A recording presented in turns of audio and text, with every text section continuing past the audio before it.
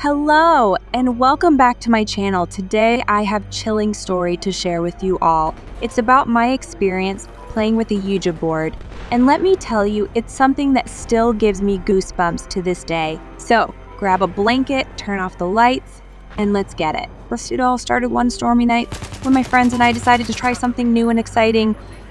We brought out the Ouija board, lit some candles, and sat around the board, not really knowing what to expect. The planchette started moving on its own, spelling out words that sent shivers down our spines.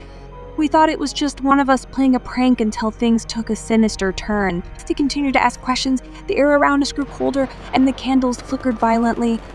The planchette moved rapidly, spelling out ominous messages that seemed to be coming from a malevolent presence. We were petrified.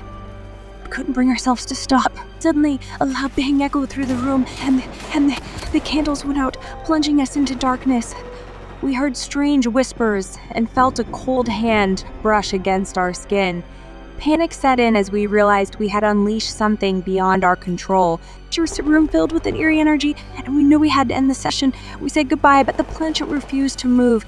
It was as if the entity we had contacted didn't want to let us go. Desperation took over as we frantically tried to close the connection, but the entity's presence only grew stronger. To this day, I can't fully explain what happened that night. Our Ouija board experience was unlike anything I had ever imagined.